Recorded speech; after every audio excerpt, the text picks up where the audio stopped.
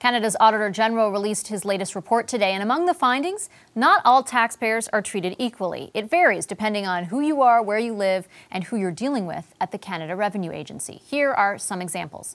In one region, taxpayers waited an average of 12 weeks for the agency to complete an audit. In another, they waited more than 40 weeks. In other cases, taxpayers had to provide a receipt to the CRA within 90 days, or else they couldn't claim the expense. But some taxpayers with offshore accounts were granted months, sometimes even years, to provide the same information.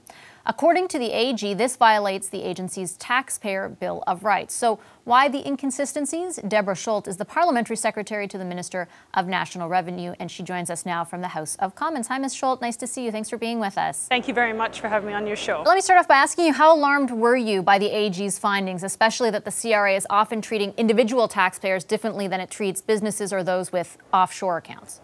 So let me start first by saying that we very much appreciate the work of the Auditor General and his team, and that we accept those recommendations. And it is actually something that's validated the work that we've already undertaken. When I say we, I mean the government and the minister has been hard at work for the last few years, correcting the wrongs of the previous government where they've done cuts and lack of support to the agency.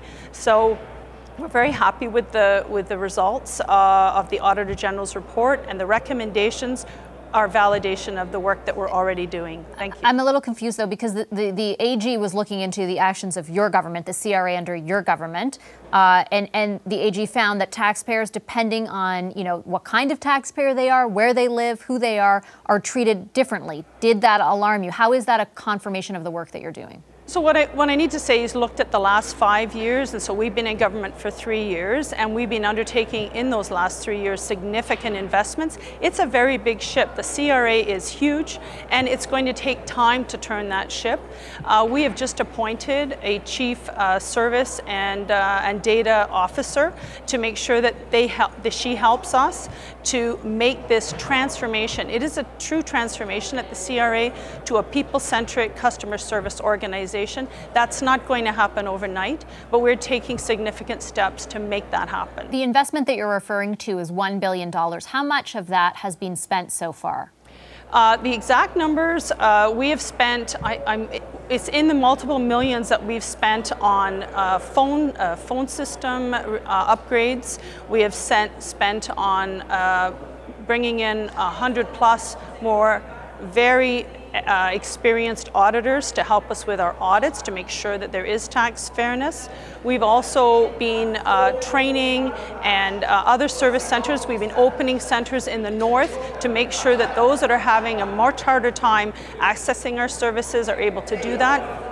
So this is where some of the money, the $1 billion that have been invested over the last few years. We've also been gathering a lot more information and processing through that information. As you've seen, we've had a tax gap assessment going on that will be finished next summer. And so we wanted to make sure that, that we have the data, that we have the people and the resources and systems to support this transformation that we're undertaking, and that we can get the fundamentals of our system is we must have fairness and consistency across Canada. So there's lessons to be learned here. We are not where we need to be. We have a lot of work still to be done, and that's the work that we're undertaking, the government and the ministers undertaking now. Because of that work that you say has to be done, that's why I'm asking about how much of the $1 billion, because to be fair, I think you said you've spent $1 billion.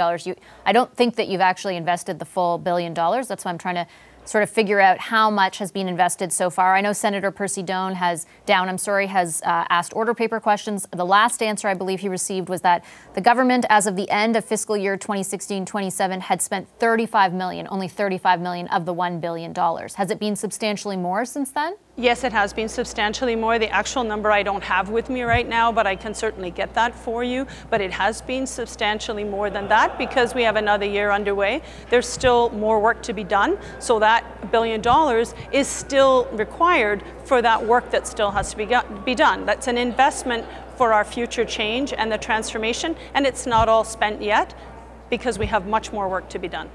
How much money has been recouped from people with, you mentioned that tax gap. It's estimated by the CRA to be $3 billion. How much money has been recouped, thanks to your government's efforts, from people holding offshore accounts?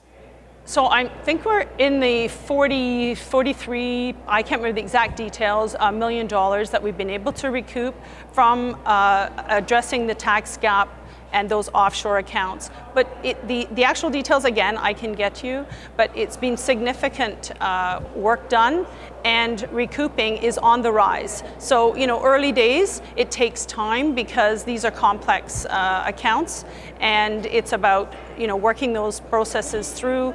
There's obviously appeals. So some of these things take time. So while we may be showing that there's much more opportunity to get, we're also finding that it's much harder. There's work to be done to get that to realize in our bank account. So are the process. Yeah. My question though is, are the appropriate amount of resources from the CRA being directed towards that? You say 43 million. Let's say that, you know, something in around there. I take your point that you don't have the exact number, but if it's 43 million, I mean, the CRA itself has identified a gap of $3 billion.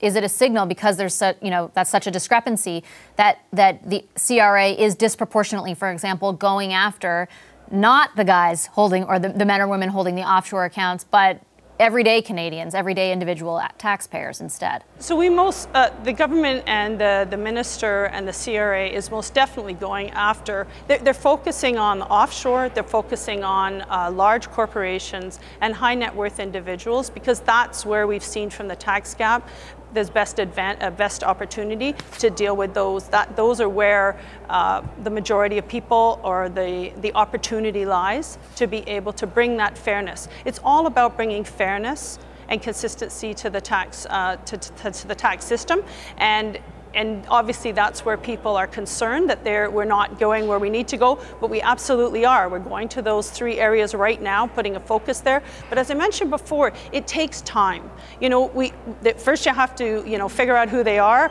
then you have to be able to go after them. They have the opportunity to challenge that, so we go into the courts. So you can see that this is a process. So where we still have the gap of a large amount and we haven't recouped all of that, we are working on it, and somewhere we may be successful, somewhere we may see opportunities to have to change legislation or change our process to be able to make sure we get more of it.